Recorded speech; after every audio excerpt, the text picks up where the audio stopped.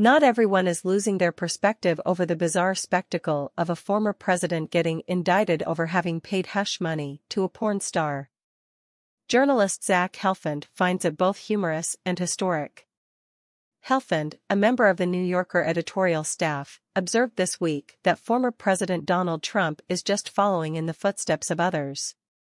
The piece is headlined, "When Donald Paid Stormy, A History of Hush Money, Buying Silence is as Old as Genesis." Among the hustlers, Bill Cosby, Michael Jackson, Betty Davis, and a U.S. president with a special friend called Jerry the Penis. Helfand suggests that the lurid appeal of the subject may account for why the first Trump indictment to land might be the one related to paying $130,000 to adult film actress Stormy Daniels on the eve of the 2016 election. Pick any news outlet, Times, Fox, Breitbart. It's always the hush money case. Here's a concept you can sell. Epstein's, Weinstein's, Charlie Sheen's. It's easily comprehensible, onomatopoeic. Hush.